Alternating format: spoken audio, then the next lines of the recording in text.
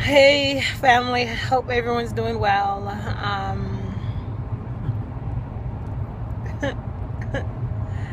So I was just thinking about a story that my grandmother once told us, and this is a long time ago.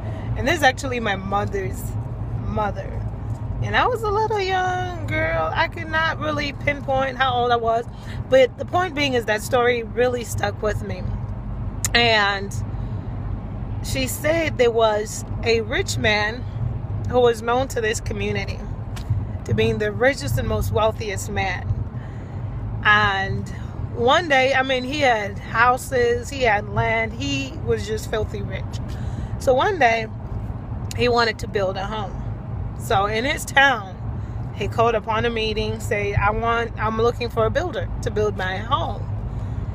And he sought out high and low and all the builders in the town, and some came from far for this project because they knew that the man would pay them generously, and they knew that it would be a great project. So all the builders were assembled, and the rich man picked one man out of this whole pack of people that had come from everywhere. And most of the builders were so irate. They were mad. They're like, how can you pick him? He's known for corruption. He doesn't even know how to build homes. He's shady. He has a bad reputation. And the rich man said, this is the man that I want to build my dream home. And so with that said, even though the rich man, knowing the reputation of this builder, this crook, he went ahead and hired him. So he laid out to his vision, but not specific plans of the house. He just said, I want it to be the biggest house you've ever built. He had the money for every material, whatever you need, where I'm providing. Just build me the biggest house, the most beautiful home you've ever built with your hands. So this crook said, okay, sure, no problem.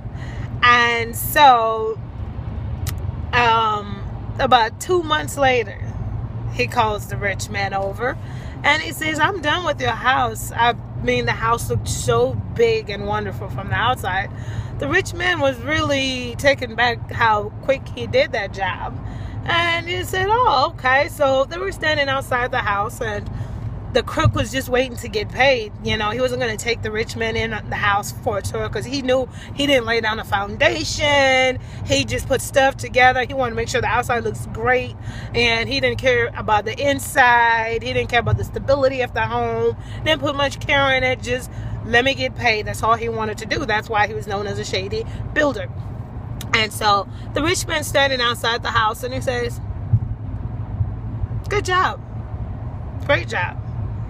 And as the builder hands the keys to the home to the rich man receives the keys and he gives them back to the builder. And he says, this is your present. I wanted you to build your home because I heard that you and your wife had been put out of your house and you were struggling with work and you have 5 children. So I wanted you to build a big home, the best home you've ever built for you and your family.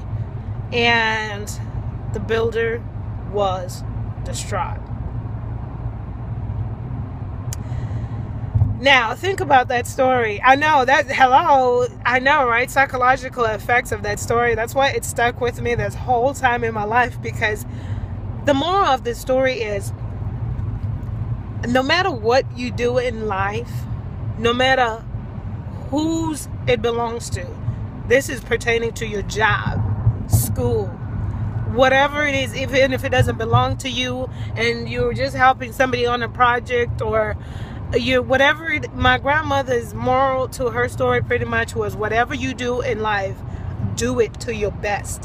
Do it as if it belonged to you, and do it as if you will own it one day. And you discover the blessings out of that. Because had that man done a great job, do you think that builder wanted to stay in that house? No, he knew that his family could not live underneath that roof, because that house was going to come collapsing down the minute a tornado touches down or any natural disaster. So family, I love you that much, and I just wanted to stop by and keep you motivated. And remember, even at that boring, long, awful, dreaded job, while you're waiting to get to where you need to get to, your future destination, work hard at it. You just never know what God has in plan for you. Love you guys.